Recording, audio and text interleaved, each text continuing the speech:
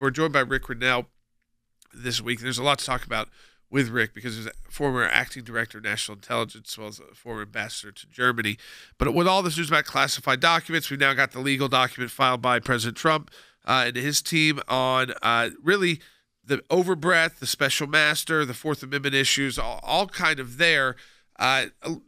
Potentially a little later than would usually be filed because we're a couple weeks into this. But Rick, I wanted to start with you on this. You've talked a lot to our audience, but I think they need maybe a reminder on it about overclassification inside the federal government. When you came in as acting director of national intelligence, I remember that was one of the issues you took on front and center, was that there were way too much being kept from the public under the guise of being classified. Yeah, Jordan, you're exactly right. The problem of overclassification is this: when you go in and you decide that information or content needs to be classified, meaning only certain people get to read it, otherwise it's blocked out and redacted.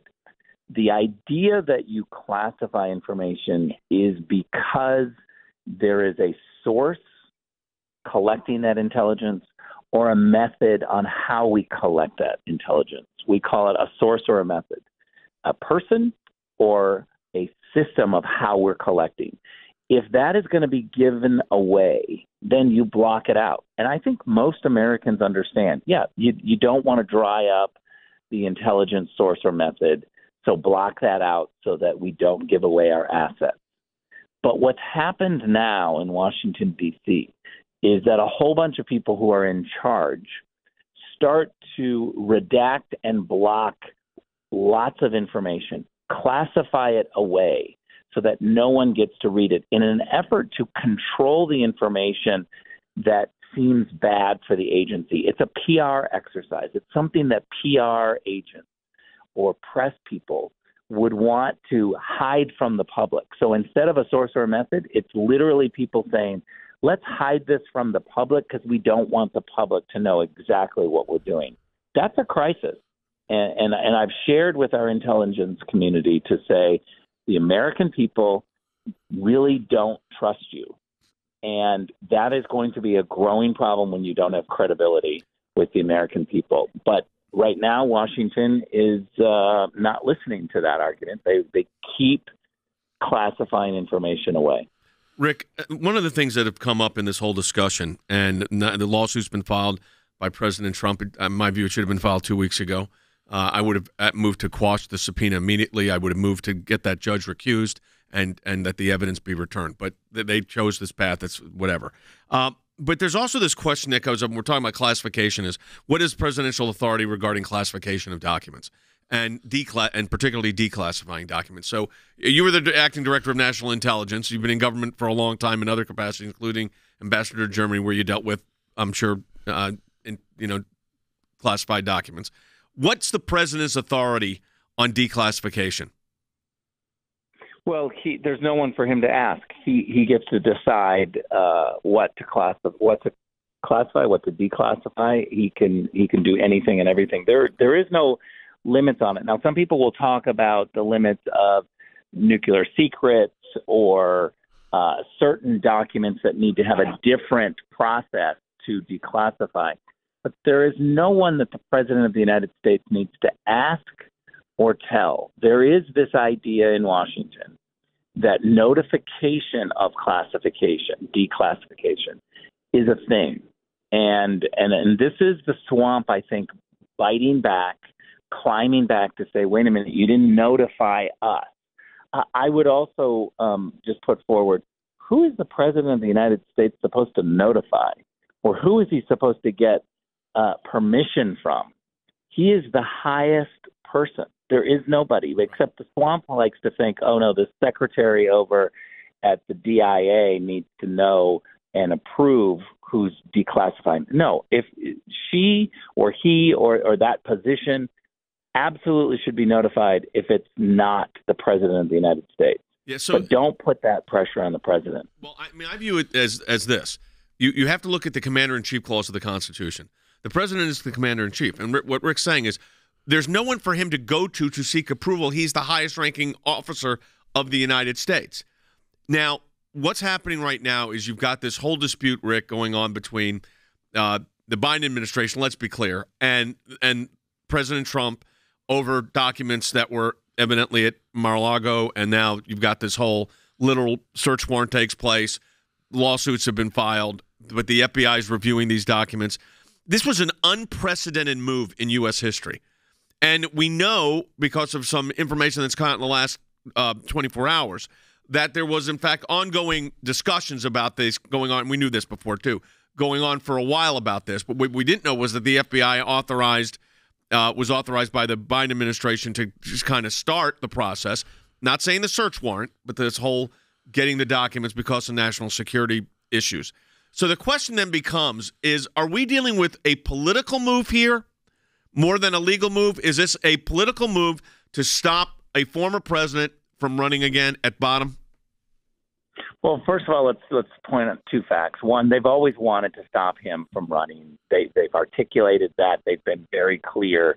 And so I think this is now just another mechanism to try to get him to not run. That's the first point.